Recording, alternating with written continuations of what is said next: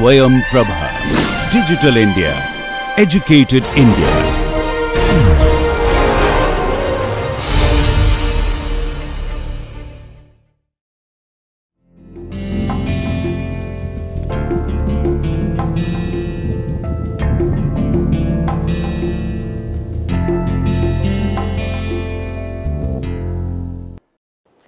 Namaste. We move forward with our revision, and today we will start with module 5, forest surveying. So, we saw that survey is the act of making measurement of the relative position of natural and man-made features on the earth's surface and presentation of this information either graphically or numerically. So, you take measurements and you also have to present this data either graphically or numerically. There are 3 stages of surveying: taking a general view or the reconnaissance survey, observation and measurement, and presentation of data. Then we saw that there are 2 types of surveying: plane surveying, when you take the surface of the earth to be a flat plane, and this approximation is generally true when you are surveying smaller areas less than 250 square kilometers in size. If you have larger areas, then you have to take care of the curvature of the earth, the true shape of the earth, which is a geoid, and in this case it is known as a geodetic surveying. Now, surveying was generally done with classical tools such as chain and tape survey. Now, in the case of chain and tape survey, you only take linear measurements, there are no angular measurements that are involved. Secondly, you have compass survey, in which case you take angular measurements using compass and linear measurement using a chain or a tape. Then you have plane table surveys, in which you take measurements and these are converted into drawings on a plane table, and typically you only need to have 2 points, you know the distance between both of these points, they are in the straight line, and for the rest of the points you only take the angular measurements, and just by taking angular measurements you are able to plot them out on the sheet, where you have to measure the horizontal and the vertical angles both. Now, measurements can be direct measurements made using some measuring device or instrument, or indirect measurements that are made using an observable proportion or ratio, such as the stick and shadow method. Then we defined error as the difference between a measured value and the true value, and the properties are that there is no measurement that is exact, all the measurements have some error, and because of this error you can never know the true value of anything. Now, if you do not know the true value, you also cannot know the exact error, because your definition of error involves this true value, and you cannot you can never measure the true value, because even if you are trying to measure the true value, there will be certain errors that will be involved. So, we try to take measurements in a way that the relative between the measurements cancel out the errors. Next, we have the sources of errors. There are 3 main sources: natural, due to variability in natural conditions such as temperature, or you have instrumental errors if your instrument was not built properly or over time it has become worn out, or there are personal errors when you are doing an error in the measurement because you are not following the correct procedure. Then we looked at the difference between precision and accuracy. Precision is how close the measured values are to each other, and accuracy is how close the measured values are to the correct value, and we represented them in the form of these shots on a target board. And here we said that these measurements are precise and accurate, these are precise but not accurate, these on an average are accurate but not precise, and these are neither precise nor accurate.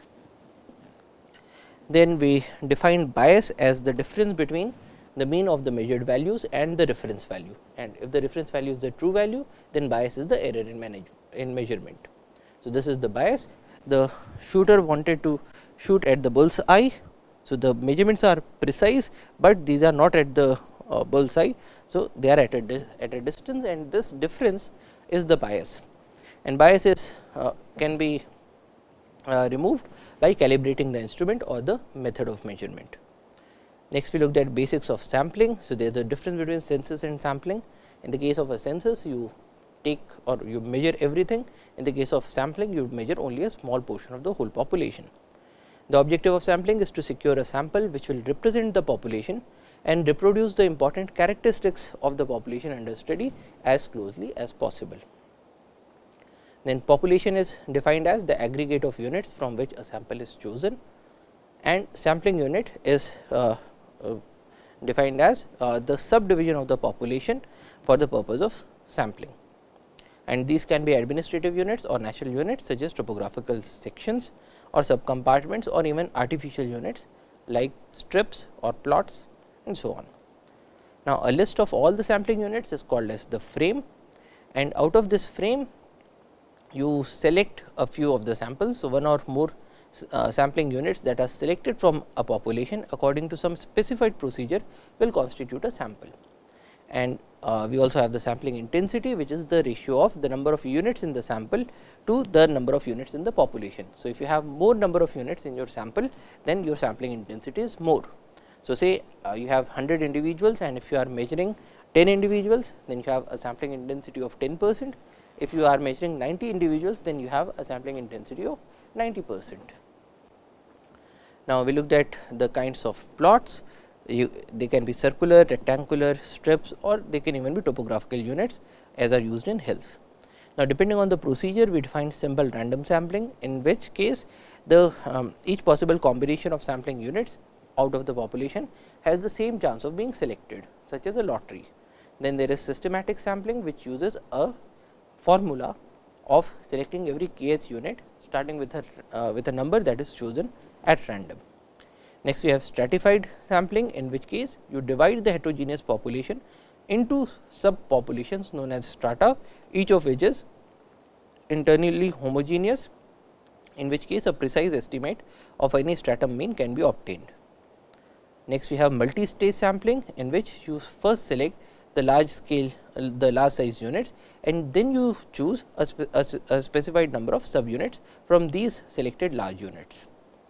And then you have PPS sampling, or the probability proportional to size sampling, in which case when the units vary in their size and the variable under study is directly related to the size of the unit, such as the mass or the biomass, the probabilities may be assigned that are proportional to the size of the unit. So, in a PPS sampling, the largest sized individuals are more are better represented. Next, we looked at photogrammetry. Photogrammetry is the science and technology of obtaining spatial measurements and other geometrically reliable derived products from photographs. So, you are obtaining spatial measurements and other geometrically reliable derived products. So, in this case we are doing some sort of a survey that is being done using photographs, and this survey is being done in such a manner that you are able to measure things out. It is a form of remote sensing, defined as the acquisition of information about an object or phenomenon without making a physical contact with the object. Now, photogrammetry is based on the principle that triangulation permits depth perception. So, you have for instance, you have two eyes, and with both these eyes you are able to perceive the depth of different objects, depending on what is the angle that your eyes are subtending, or what is the parallax error that you are seeing. So, in this method you take photographs from at least two different locations, develop lines of sight from each camera to the points on the object, and then mathematically intersect these lines of sight to get the 3D coordinates of the point of interest. So, this is the principle. You are taking different photographs in a two-dimensional manner, then putting them through the mathematical computations of photogrammetry to get a 3D representation of what the actual object is. So, the applications can be interpretive to interpret the situation, or metric to measure something. Then we looked at the use of drones. So, this is a satellite image, this is the drone image. So, we can use it for interpretations, such as we saw that this building was not there in the satellite image, but it is there in the drone image. So, it was built after the satellite image was taken and before the drone image was taken. So, it can be used for such interpretations.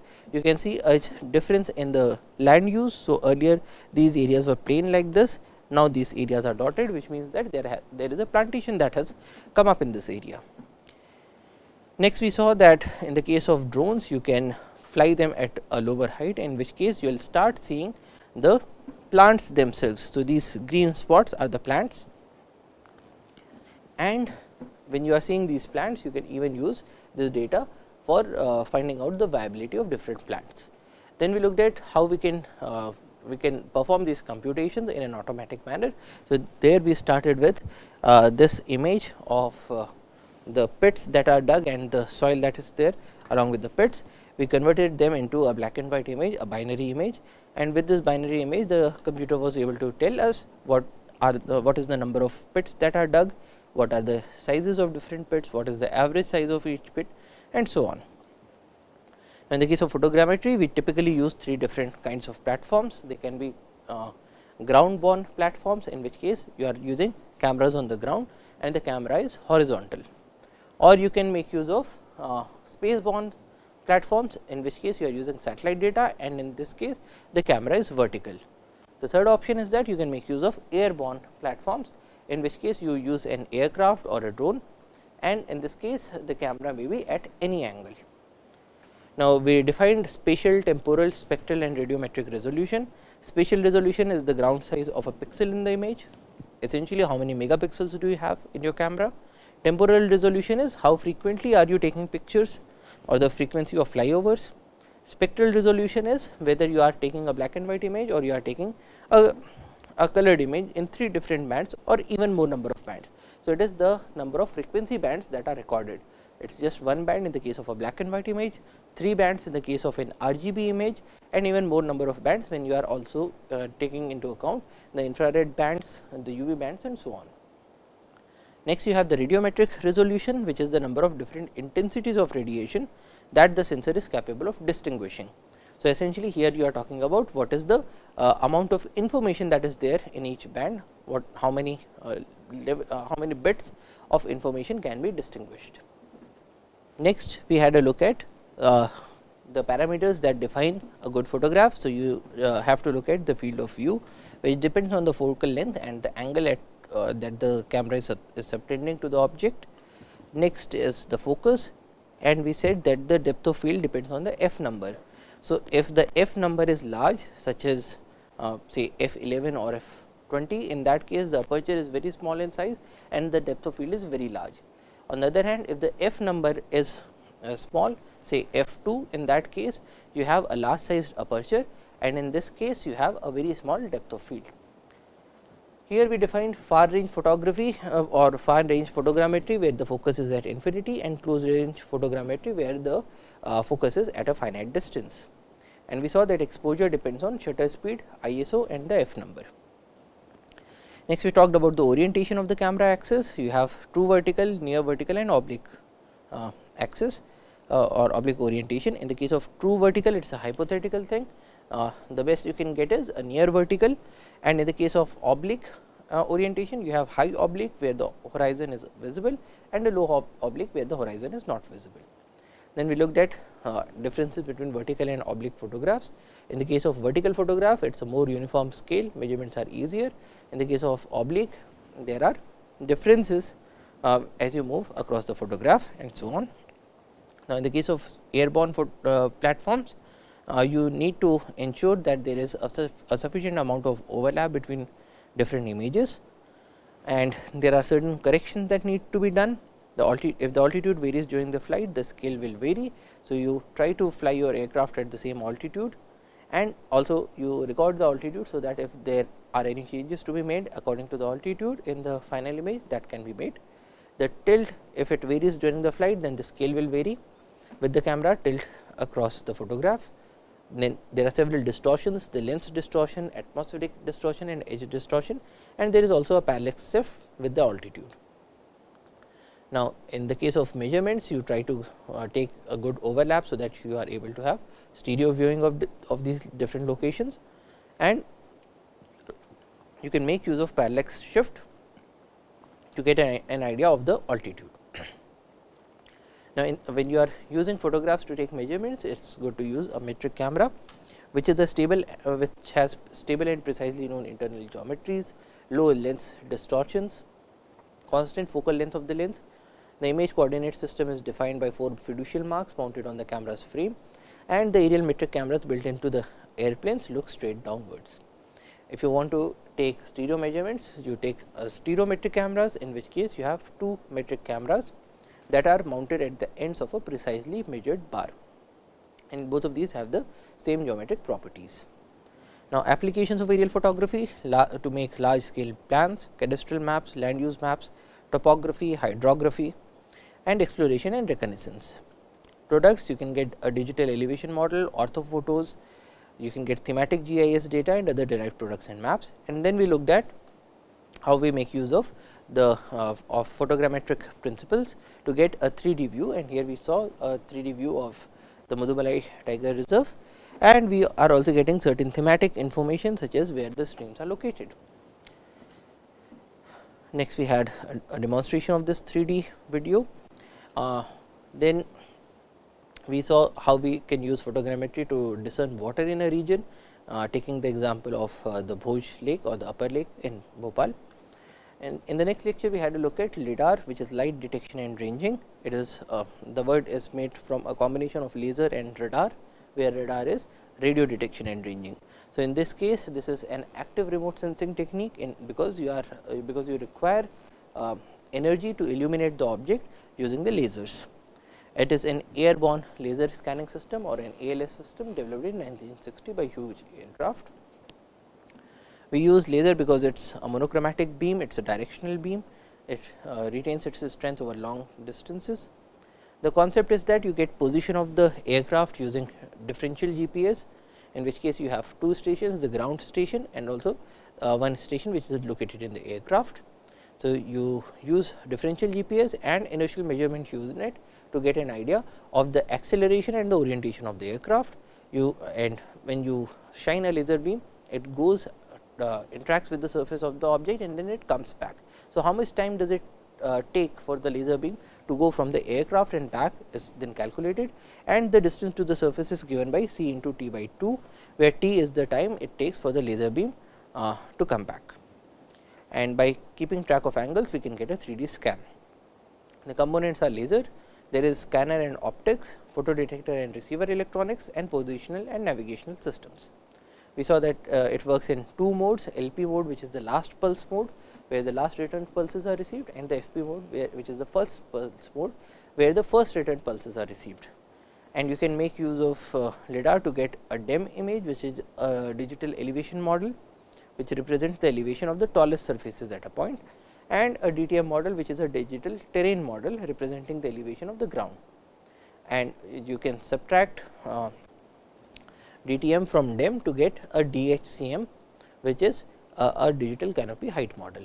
And so, now in the case of scanning mechanisms, there are three typical scanning mechanisms that are used: an oscillating mirror, which gives you a sawtooth pattern, a rotating polygon, which gives you parallel lines, and a nutating mirror, which gives you elliptical shaped ground patterns.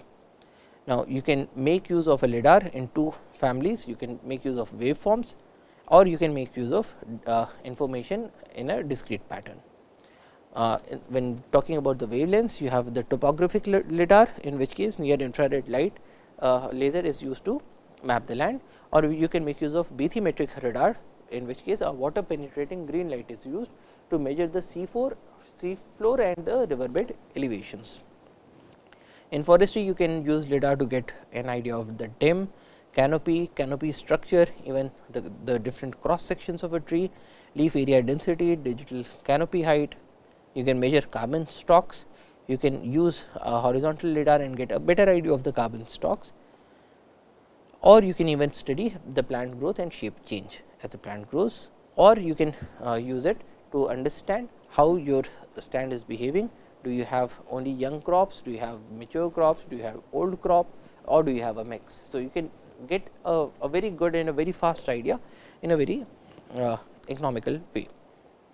Next, we looked at forest protection. So, here we started with the kinds of threats. So, you have natural threats and you have man-made threats.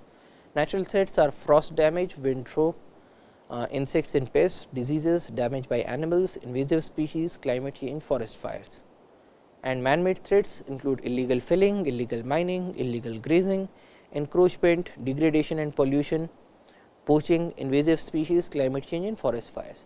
And we can emphasize that in the case of invasive species, climate change and forest fires, you can have both natural as well as man-made causes. Then we saw the impact of humans on the environment of forest is given by this equation: I is equal to P into A into T, where I is the impact, P is the population pressure, A is the affluence or the per capita need for resources, and T is the technology or the ability to extract these resources. So, if you have a large size population, everybody needs more resources and you have the technology to extract these resources, in that case the impact will be very high. Next, we saw how to estimate the rate of species loss using the island biogeography model, in which case S, or the species richness, is given by C, a constant of proportionality, times A, or the size of the island, to the power of Z, which is again another constant, which and this constant varies in different locations, and the values are typically between 0.15 and 0.35. And in this case, we saw that even if an area decreases by 90%, you still have roughly 50% of the species richness that remains in that area. So, there is ample scope for hope, but you cannot be extremely hopeful, because then we calculated the rate of species loss, and we saw that in the case of tropical forests, we are losing as many as 27,000 species every year in a very conservative estimate. Then we saw that all species are not equally susceptible to extinction.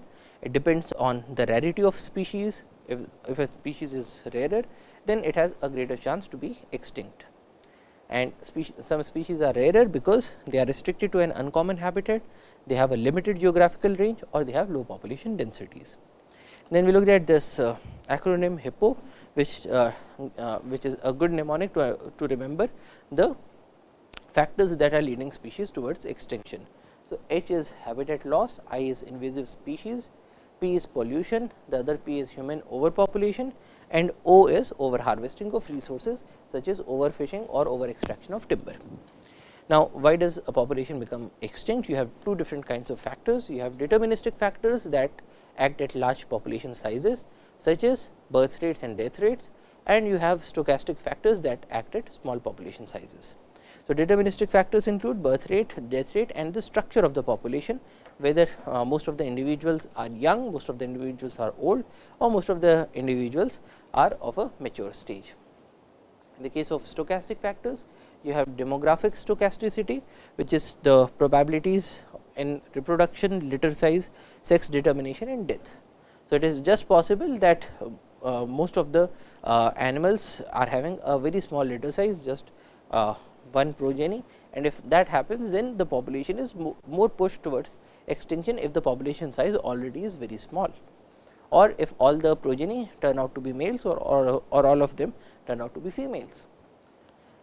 Then we have environmental variation and fluctuations, catastrophes such as forest fires and diseases, genetic processes, deterministic processes such as density dependent mortality, and migration among populations, and all of these are the stochastic factors. Now, next we saw that the sensitivity of the species to human impacts is dependent upon the adaptability, resilience of the species, the amount of attention that humans are giving to the species. So, charismatic species like tigers are more sensitive. Ecological overlap between humans and the species, and the home range requirements of the species, in which case the species that require a larger home range size are more susceptible towards extinction, because if their home range reduces, then they are unable to cope with it. So, there is a need for protection. In the next lecture, we started with forest fires. This is an example of a forest fire, and a forest fire is defined as a generally uncontrolled fire in an area of combustible vegetation in the forest.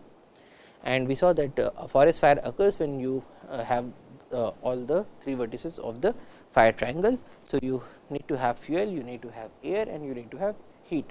When all three of these are there together, then you have the forest fire.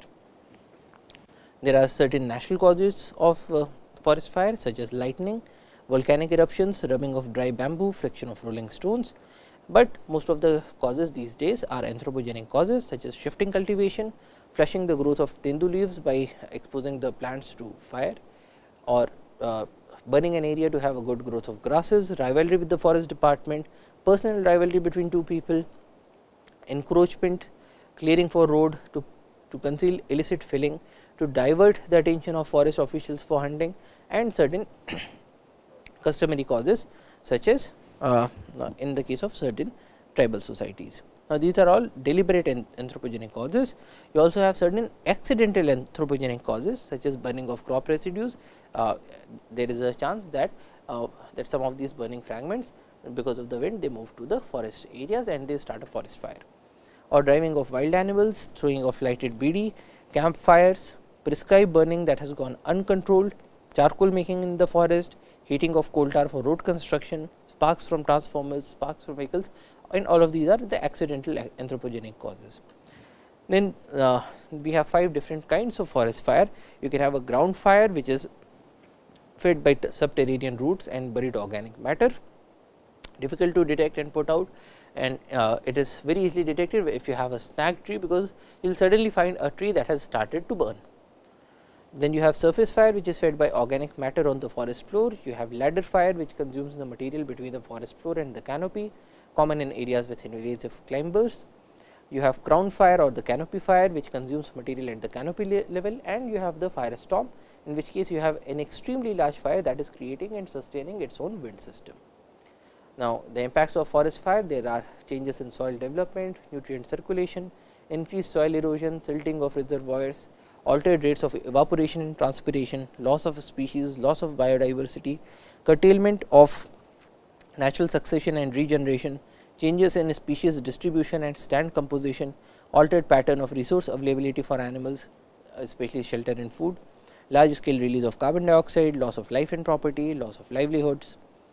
And so, it is important to manage the forest fires, and this management is done by taking the steps for prevention, fire monitoring and reporting, firefighting, rehabilitation of forests, and community mobilization. Now, we looked at a study in managing forest fires. So, you need to break the fire triangle, and because in a tropical forest or in a deciduous forest, you have a very good ground cover, and in the summer seasons it is all full of dry leaves that the trees have shed. So, in that case we go for the construction of fire lines. Now, a fire line works on the principle that if this section is burning and you have these areas that do not have any fuel, then the fire will be unable to cross into the second section of the forest. So, what is the principle? You have 2 forest floors. So, this is a simulation, and the fire is burning, it is coming towards the front is coming towards the fire line, and because it does not get any more fuel, so it gets burnt.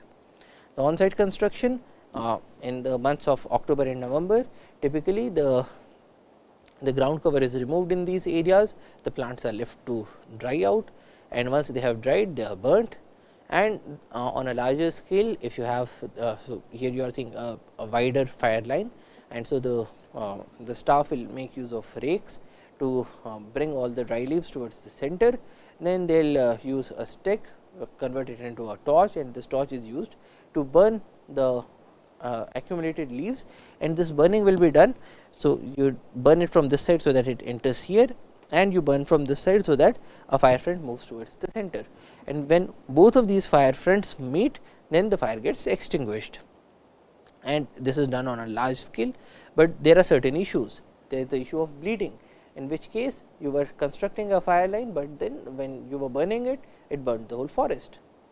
Then you have the issue of infiltration, in which case once the fire line has been made, the leaves are coming and on top of these fire lines, because the trees are still shedding the leaves. So, if you have the leaves here, then you still have fuel in the fire line. Next, you have the issue of repopulation, in which case once you have constructed the fire line, after a while new flush of grasses can come in, and when these grasses die or when they dry up, in that case you will again have fuel in the fire line, which then defeats the purpose. Next, you have mosaicing, in which case certain portions are left out, they are not burnt, and here again you have a discontinuity in the fire line.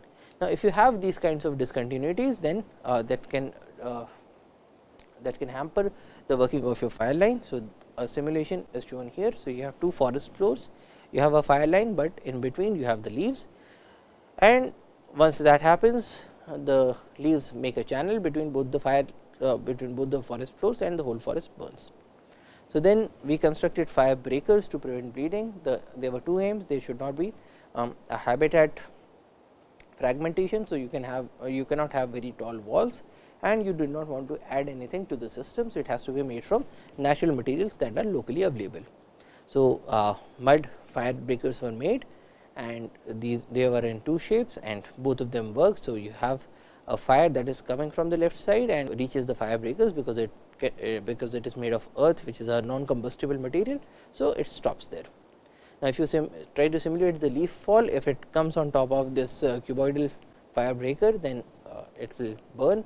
The flames will be able to reach the top, and after a while, if there is a wind movement, then there is a possibility that the fire will reach to the second side and it will burn the second side as well. But in the case of a prismatic fire breaker, because flames can only go up, they cannot go down. So, the second side is much more protected. And so, we recommended that in the case of a fire line, on both the sides, we should be making the fire breakers. Now, we looked at the elements of a fire management plan. It has to look at the forest areas, the fuel types, what are the responsible organizations that you can look forward to.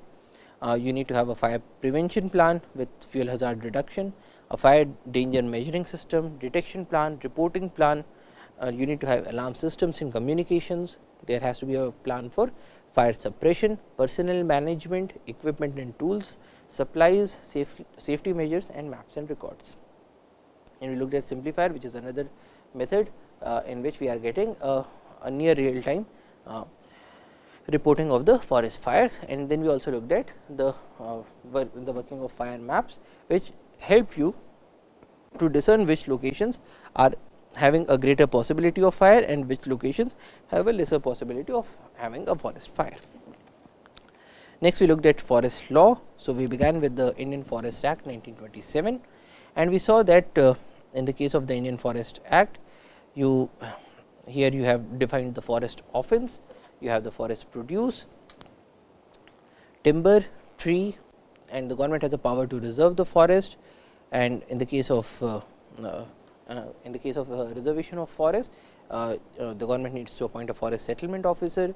The forest settlement officer has certain powers, and so no right can be acquired over a reserve forest except as herein provided. The government has the power to stop ways and water courses, and this power can be given to the forest officers by the government. Then there are certain acts that are prohibited in such forests. So, these laws are now providing powers to the forest officers to protect the forests. So, what are the things that are prohibited? Making a fresh clearing, setting fire, kindling any fire, leaving any fire burning, or trespassing, pasturing of cattle, damage by negligence, damage to trees, quarrying, collection, removal, breaking up or clearing of land for any purpose, hunting, shooting, fishing, poisoning water, setting traps or snares, killing or catching elephants, and so on. So, all these things are prohibited in a reserve forest. Next, we have village forests, and the state government may make rules for regulating the management of village forests. Then we have protected forests, and even in the case of protected forests, the government can declare any trees or classes of trees to be reserved. And then you have options of closing certain portions of the forest. So, when you are closing it, then it is closed for grazing. Then you have a prohibition of quarrying, burning of lime, charcoal, collection and manufacturing, removal of forest produce, breaking up or clearing of land for cultivation, building, herding cattle, or for any other purpose. So, this was about the protected forest. Then penalties have been set in, and in the case of the Indian Forest Act, the imprisonment is for a term which may extend to 6 months, or with a fine which may extend to 500 rupees, or both. Then we have the protection of forest for special purpose. This can be taken up by the government, or in certain cases the protection of forest can be done even at the request of the owners of the forest. Then the government can impose duty, the government can decide what are or prescribe the routes from which the forest produce can be moved. We can have prohibition of import and export and moving of timber and other produce without a pass. We can set up nakas and chowkis where we can look at these forest produce, and we can stop people. We can there is a system of reporting, examination, and marking of timber and other forest produce in transit, in which cases you issue the transit passes. Then you have provision for the establishment and regulation of depots and so on. You can the government can control where the soppits will be set up or not set up, and you have the converting, cutting, burning, concealing, marking of timber, all of these can be controlled. There is also a provision of use of property marks, which we generally refer to as hammers, and then you have the powers of the central government to the movement of timber across custom frontiers, penalty for the breach of rules. Then drift and stranded timber are also government property. So, you cannot say that you found out a piece of timber which was just lying around, and then government has the power to make rules and prescribe penalties. There can be a seizure. So, if somebody is doing a forest offence, then the forest produce together with the tools, equipments, carts, animals, whatever is being used for doing this forest offence, they can be seized and they can even be confiscated. When something is confiscated, it becomes a government property. Then we have the power to arrest without warrant. So, everything is cognizable, and power to prevent commission of offence, power to try offences summarily, power to compound the offences. There is a presumption that all the forest produce belongs to the government. Cattle Trespass Act still applies, and the government may invest forest officers with certain powers, such as power to enter upon any land, survey any land, demarcate any land, make a map of any land, powers of a civil code, to compel the attendance of witnesses, production of documents and material objects, power to issue a search warrant under CRPC, power to hold an inquiry, to receive and record evidence, and all such evidence shall be admissible in a subsequent trial before a magistrate, provided that it has been taken in the presence of the accused person. And the forest officers are deemed to be public servants, and the government also has the power to make additional rules. So, this is about the Indian Forest Act. Next, in the Wildlife Protection Act, we saw that hunting is defined in very large terms. So, killing of animals, poisoning of wild animal or captive animal, or every attempt to do so, capturing, coursing, snaring, trapping, driving, baiting of any wild or captive animal, and every attempt to do so, injuring, destroying or taking any part of the body of such animal, or in the case of wild birds or reptiles, damaging the eggs of such birds or reptiles, or disturbing the eggs or nests of such birds or reptiles, all of these are hunting. Now, protected area means national park, sanctuary, conservation reserve or a community reserve. So, these are the 4 different kinds of protected areas that the Wildlife Protection Act sets up. Then we have weapon, which includes ammunition, bows, arrows, explosives, firearms, hooks, knives, nets, poison, snare, trap or any equipment or apparatus capable of anesthetizing, decoying, destroying, injuring or killing an animal. So, for instance, if somebody goes into a forest with a darting gun and uses that darting gun to immobilize an animal and to capture that animal. So, in this case, this darting gun becomes a weapon, because it is something that is capable of anesthetizing the animal, and the act of immobilizing or anesthetizing the animal, or even the attempt, is hunting as per the Wildlife Protection Act.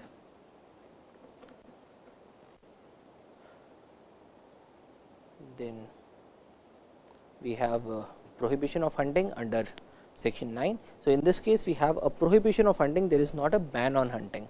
So, basically you cannot do hunting unless otherwise permitted as per section 11 or section 12. Next, we looked at a prohibition of picking, uprooting etc. of specified plants. So, Wildlife Protection Act even protects the plants. Dealing in plants prohibited without license, declaration of stock, possession, purchase plants to be government property. So, all these things are being regulated by the Wildlife Protection Act. Then you have declaration of the sanctuary, and once a sanctuary is declared, there are certain restrictions. So, no person other than a public servant on duty, a person who has been permitted by the wildlife warden or the authorized officer to reside within the limits of the sanctuary, a person who has any right over immovable property within the limits of the sanctuary, a person passing through the sanctuary along a public highway, and the dependents shall enter or reside except under and in accordance with the conditions of the permit. And every person shall, so long as he resides in the sanctuary. So, every person is bound to do certain things, such as prevention of commission of an offence. If any such offence has been done, to help in discovering and arresting the offender, to report the death of wild animals, and so on. Next, certain permits can be granted. So, even regulation, even the granting of permits is regulated by this act. Destruction etc. in a sanctuary is prohibited without a permit. Causing of fire prohibited, prohibition of entry into sanctuary with a weapon, ban on use of injurious substances, immunization of livestock, registration of persons in possession of arms, power to remove encroachment. Then in the case of a national park, you again have a number of regulations about grazing, about other protection measures, declaration and management of a conservation reserve. Now, in this case, the management is done by a conservation reserve management committee. In the case of a community reserve, it is done by a community reserve management committee. Then we also had a look at the Forest Conservation Act, which section 2 says restriction on de-reservation of forest or use of forest land for non-forest purpose. So, here also it says that there is a restriction, there is not a ban. If you want to use it for a non-forest purpose, if you want to deforest certain portion, it has to be done under certain provisions. And the non-forest purpose has been defined as breaking up of or clearing of any forest land or portion for the cultivation of tea, coffee, spices, rubber, palm, oil bearing plants, horticultural crops or medicinal plants, any purpose other than reforestation, but it does not include any work relating to or ancillary to conservation, development and management of forest and wildlife.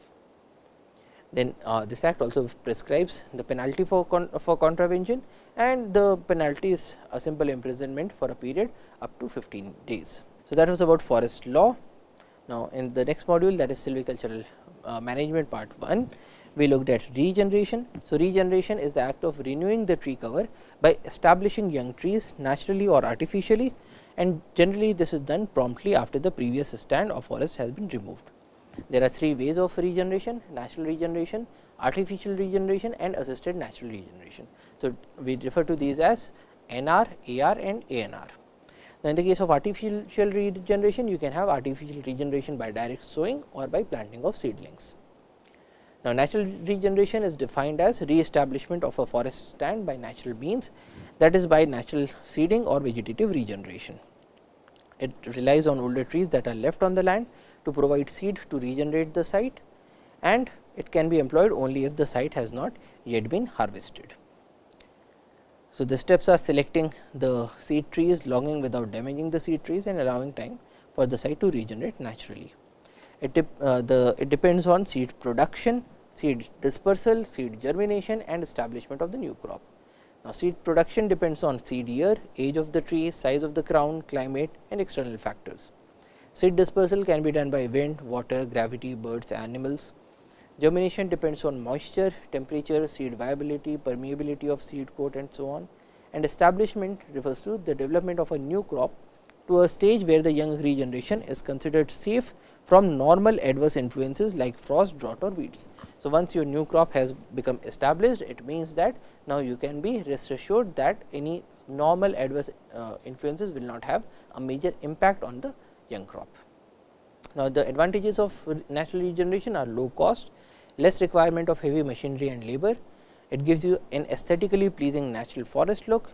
There is preservation of locally adapted populations, good adaptation to microsites and preservation of genetic variability. The disadvantages: the seed crop must be available, dry soil conditions may result in heavy mortality, insect and seed feeders may consume most of the seeds, competition from other vegetation, little control over spacing and stand density, little control over genetic improvement, and the site may take longer to regenerate. Next, we have assisted natural regeneration. It is a method for enhancing the establishment of a secondary forest from degraded grassland and shrub vegetation by protecting and nurturing the mother trees and their wildlings inherently present in the area. So, what you are doing is that you are protecting and nurturing not only the mother trees, but also their wildlings. Now, what kind of assistance do you give? It is done through removing or reducing barriers to natural regeneration, such as soil degradation, competition with weed species, recurring disturbances like fire, grazing and harvesting, and unsuitable microclimate, and at times enrichment planting may also be done. Now, the steps: mark the woody regeneration, liberate the woody regeneration by removing nearby growth in a ring weeding fashion. So, In the case of any young plants, you are removing all the weeds in a ring fashion around the plant. Next, you have suppression of devegetation by pressing the grasses using a board. Protection from disturbance and maintenance and enrichment planting are done as and when necessary. Advantages: it is simple, it is inexpensive, it is effective, there is an accelerated growth in comparison to natural regeneration, it is less costly than artificial regeneration. So, essentially this is having the benefits of both the natural regeneration and the artificial regeneration. It is simple and yet it is cost effective. It provides job opportunities to communities, which is very important for, say, social forestry. The disadvantages are that you have less control than natural regeneration than artificial regeneration. There is a need for skilled labor, there is a need for detailed training of workforce, and the timing often clashes with agricultural timing, which reduces community participation. But if you do not have adequate amount of community participation for, say, ring weeding or for the use of the board to suppress the grass, then the ANR process may come up in a jeopardy. Next, we have artificial regeneration, the renewal of forest crop by sowing, planting or other artificial methods. Objectives are either to reforest, in which case you are restocking a cleared woodland, or afforestation, in which case you are establishing a forest on an area from which forest vegetation has long been absent. So, you are essentially creating a new forest. Steps: so it can be done through direct seeding or through planting. In the case of direct seeding, you do harvesting and preparation of the site, obtain the seeds, treat the seeds, say by adding water to it or by adding fungicide to it. Then you do sowing. Sowing can be done by broadcasting, in which case you are just spreading the seeds by throwing them, or you can do dibbling by using a dibbling stick or a dibbling rod, or you can go for a line sowing, strip sowing, patch sowing, and so on. If you are doing artificial regeneration through planting, first of all you do a species and stock selection, and your stock can be in the form of bare root seedlings, containerized seedlings, or vegetative propagation. Then you do harvesting and preparing the site, choose a planting, and once you have choose a spacing, and with that spacing you dig pits, and then on those pits you do the planting operation.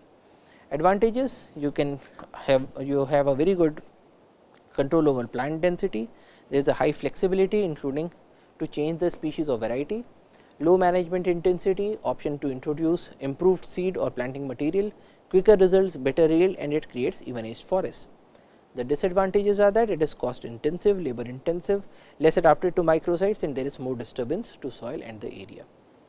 Then we looked at silvicultural systems. Silviculture is the art and science of cultivating forest crops.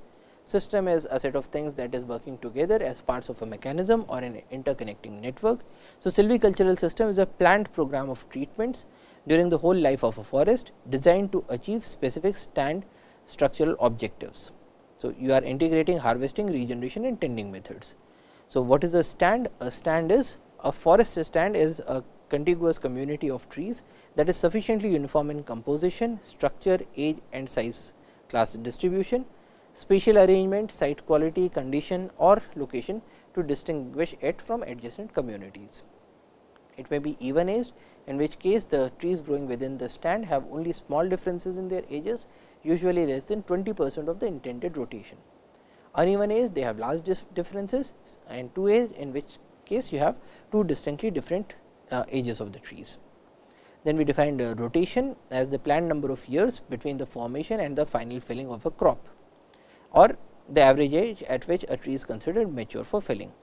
Now, silvicultural system is used to achieve specific stand structural objectives, which can be age class structure, site occupancy, preferred species mixture, spatial distribution of trees in a clumpy fashion or in a uniform fashion, and creation and maintenance of desired special structural attributes such as snag trees for wildlife. Now, in the case of a silvicultural system, this is the sequence. You begin with harvesting of the site. So, you are cutting the trees, removing the timber, then you regenerate the site, so that the young generation comes up, and then you do a tending of the stand, so that it is able to form the new forest once again.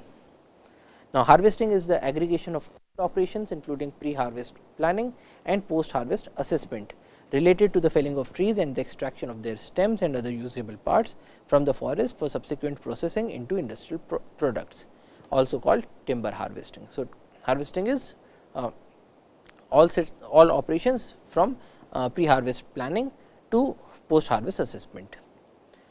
Next, you have regeneration, the act of renewing tree cover by establishing young trees naturally or artificially, generally promptly after the previous stand of forest has been removed. Next, we have tending, an operation carried out for the benefit of a forest crop at any stage of its life on the crop itself or on the competing vegetation. So, this is a very important definition. It is done for the benefit of the forest crop at any stage of its life and on the crop itself or on the competing vegetation. It includes things like cleaning, thinning, pruning, improvement felling, weeding, climber cutting, girdling and so on. Now, what are the objectives of the silvicultural system? First is to meet the goals and objectives of a working plan, producing predictable harvest over time, balancing biological, economic and ecological concerns, providing for regeneration, efficiently and effectively utilizing growing space and site productivity and sustaining non-market values in ecosystem services. Then we looked at a classification of silvicultural systems, and we require different silvicultural systems because there are differences in stand characteristics, management objectives and the availability of technology and manpower. Then we looked at clear felling system, in which case you have a concentration of felling and regeneration operations on a part of the area and the whole of the old crop is cleared in a single felling. A harvesting system in which all merchantable trees within a specified physical area of land are felled and no significant tree cover remains. Characteristics, successive areas are clear felled. It can be done in a departmental, the regeneration is generally artificial, generally done as departmental regeneration or tongia, in which case we take the help of villagers. And also sometimes natural regeneration is used in the form of seeds stored in the area, making use of advanced growth or vegetative or coppicing methods. The characteristics, all the vegetation gets removed, all the growing space becomes available for the new plants. The characteristic of the new crop is an even aged. And the deviations, you can prevent unnecessary sacrifice by leaving a few promising groups of trees, regeneration of mature trees as a nurse crop, girdling of unmarketable trees and designing of the pattern of felling depending on the local conditions. Now, types include standard or uniform clear cut, patch clear cut, strip clear cut, clear cutting with reserves and slash and burn. Now, there is the formation of coops. Now, coop is if you have a rotation of n years and you need to form equiproductive areas. So, that in every year roughly equal area gets filled, then you divide the area into n sections and 1 by nth of the area gets worked each year, and these are the coops. Suitability, it is good for light demanding species. Regeneration, it depends on the regeneration ability of the species, whether or not you will use clear felling will depend on soil cover and so on. Advantages, it mimics the natural processes of fire and large scale insect attacks, supports the pioneer species and may be used to raise certain species that cannot compete in mature forests. It is simple, easy and efficient operations, concentrated work, better financial returns, suitable for light demanding species and so on. In the case of disadvantages, you cannot use it for shade bearer species, and at times if you cannot ensure the regeneration, then you will have the denudation of the forest cover, and it cannot be used in frost prone areas, in areas that are more prone to soil erosion and so on. Next, we looked at shelter wood system. So, in the case of shelter wood system, the concentration and the concentration of felling and regeneration operations is on part of the forest area. The clearing is done in terms of successive regeneration fellings, and the canopy opening can be done evenly over the compartment in the case of uniform shelter wood, in the scattered gaps in the group shelter wood, and in an irregular and gradual manner in the case of an irregular shelter wood. Now, shelter wood system is a method of securing natural tree reproduction under the shelter of old trees, which are removed by successive cuttings to admit to the seedlings a gradually increasing amount of light. Now, the need is that some species are shade tolerant, but they cannot tolerate harsh sunlight during the early growth stages. Some species require greater moisture, you may need to maintain cover and habitat for wildlife, or there may be a need to grow a forest with good natural aesthetics. So, you have 4 stages. You begin with a preparatory felling, followed by seeding felling, followed by secondary felling, followed by the final felling. Now, preparatory felling is felling made with the objective of creating favorable conditions for seed production.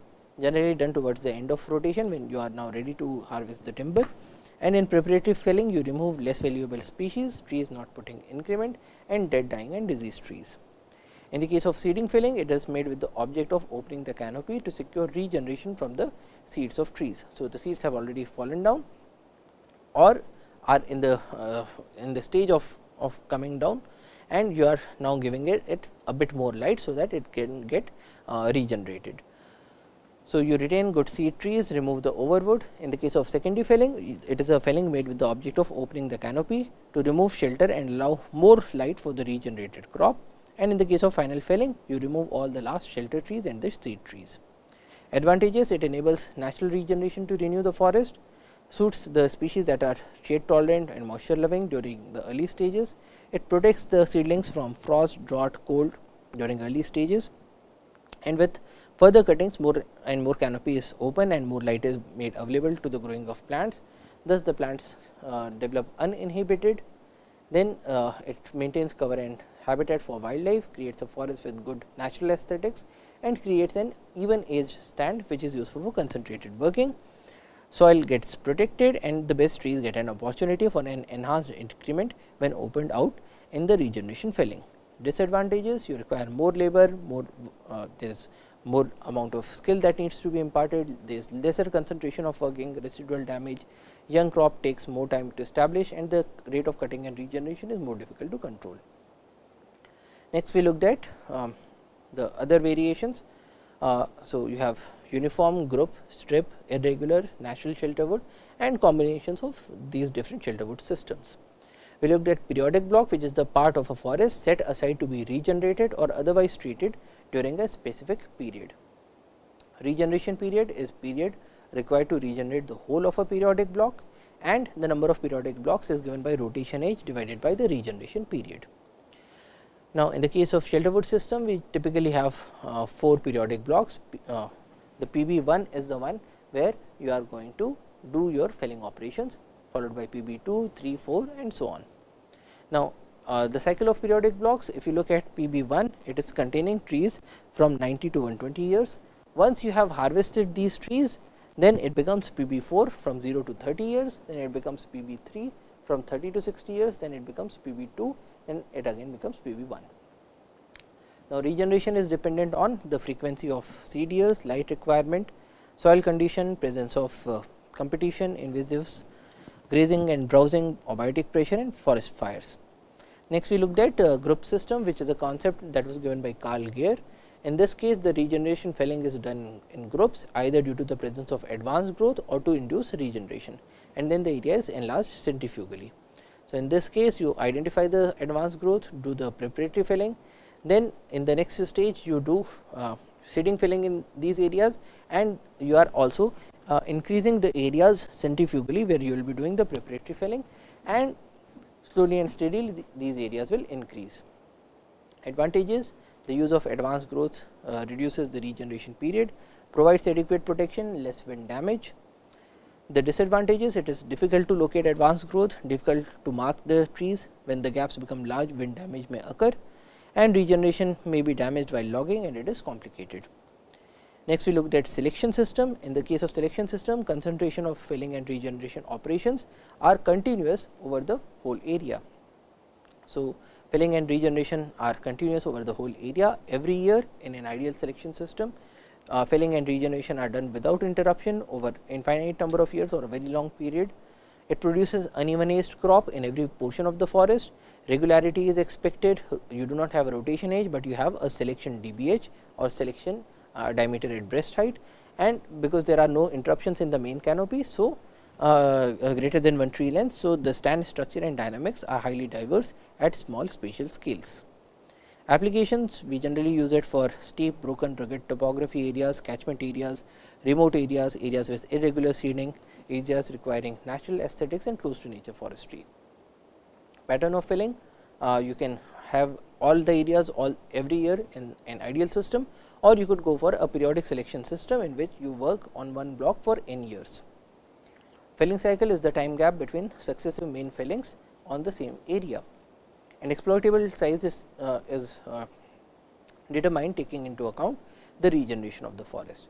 In the case of a selection system, you get an inverse J type of a number diameter curve. Felling rules, you remove dead dying disease trees, undesirable trees, excess immature trees to bring your system close to the inverse J curve, and mature trees above the exploitable diameter. The advantages are more natural forest, continuous canopy, a multi-tier system, so more growing stock is available, greater increment, soil is not exposed, it is resistant to pest, adverse climate, weeds and grasses, and abundance of seed bearers gives you a good natural regeneration. Disadvantages, again you require more skilled workforce, more cost of logging, genetically superior trees may get preferentially removed, and there is a greater risk of grazing and damage to the young crop.